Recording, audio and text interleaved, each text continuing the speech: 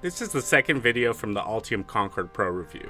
In this video, I'll show you how to open a project from the server, perform simple project changes, see components in the project, and lastly, register the project changes to the server.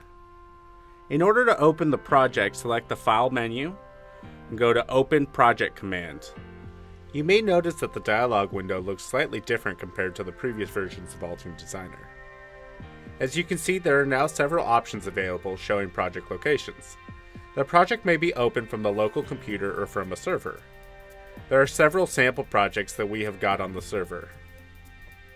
These files represent a drone project provided as part of a sample data that we've included during the installation. I select Project Kame FMU.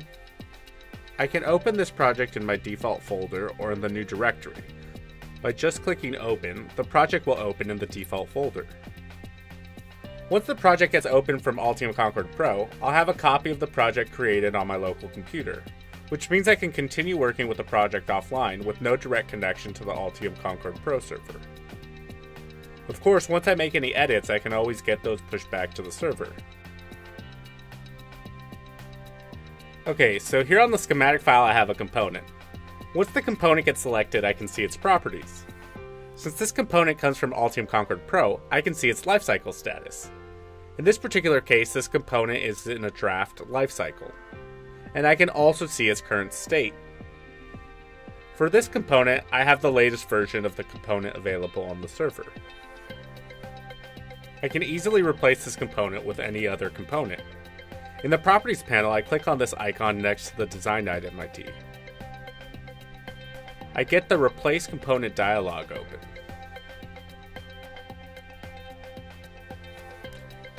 Here on top, I see my currently used component. Just for an example, I select another component, clicking OK, and the original component is replaced. Rather than replacing the component, I can also bring it up to date as mentioned earlier. Here's another example. In the properties of this connector, I see that the component is not up to date anymore, and there is a newer version of it available on the server.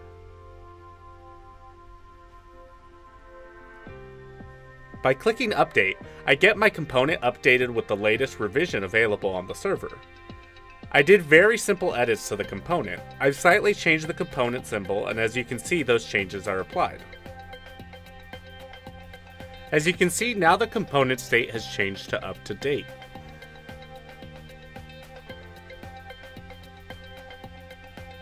I'm not going to apply the latest revision to this connector and will keep it out of date. Okay, so now I have my schematic file and see that I got a new modified status in the project panel. The modified status is indicated by the red circle. Now I need to push the changes from my local project copy to the server.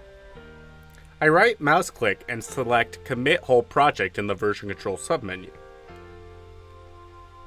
This way I will save the latest version of my project to Altium Concord Pro. I'll put a comment that two components got modified and proceed with the commit and push button.